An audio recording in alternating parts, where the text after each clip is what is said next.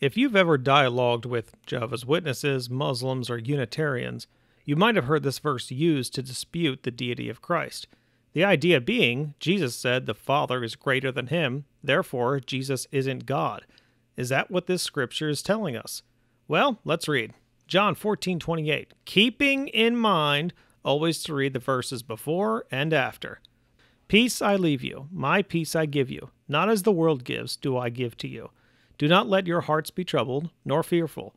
You heard that I said to you, I am going away, I am coming to you. If you loved me, you would have rejoiced because I am going to the Father, for the Father is greater than I. And now I have told you before it happens, so that when it happens, you may believe. Is this a statement refuting Christ's deity? Depends how you interpret greater. That is the focus, after all. Does greater imply inferiority to the lesser? Firstly, let's look at the word greater, or mesion in the Greek. Where else is this used? It's in the same conversation, John 14:12. Truly, truly, I say to you, the one who believes in me, the works that I do, he will do also, and greater works than these he will do, because I am going to the Father. Greater works than these. What does greater mean here? Indeed, in quantity, or the big picture?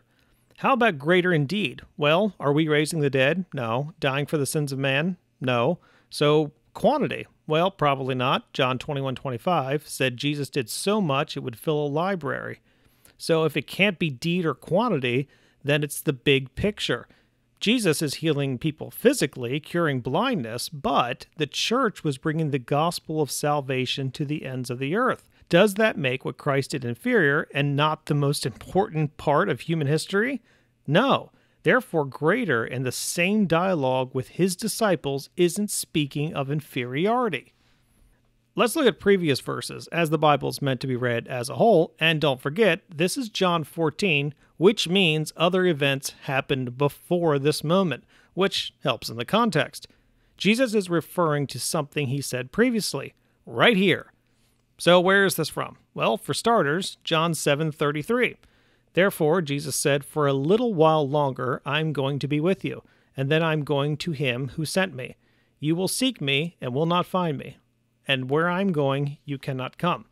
Here's where Jesus identifies something unique about himself. This isn't just a statement of, I'm going to heaven, but a fulfillment of prophecy from Daniel 7. Jesus goes to be with the Father, goes up to God, and sits at the right hand, which undoubtedly is a greater position than the one he has now.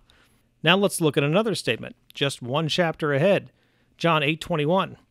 Then he said again to them, I am going away, and you will look for me, and will die in your sin. Where I am going, you cannot come. So the Jews were saying, surely he will not kill himself. Will he? Since he says, where I am going, you cannot come. And he was saying to them, you are from below. I am from above. You are of this world. I am not of this world. Here's another statement. I'm going above, to a better and, dare I say, greater place than this dirt hole. I'm not from here, but from where God is, which is a greater place. Lastly, let's see how this conversation begins in John 14 at John 14:1. Do not let your hearts be troubled. Believe in God, believe also in me. In my Father's house are many rooms. If that were not so, I would have told you, because I am going there to prepare a place for you. And if I go and prepare a place for you, I am coming again and will take you to myself, so that where I am, there you will also be, and you know the way where I am going. I'm going to prepare a place for you that is in heaven with God. Then I'm going to come get you and bring you there. Wow, that sounds a lot like I'm going away and I'm coming to you. If you loved me, you would have rejoiced because I'm going to the Father. Obviously, Jesus is referring to something he just said. The Father here is greater than all this. I am flesh now, but I am taking you into glory.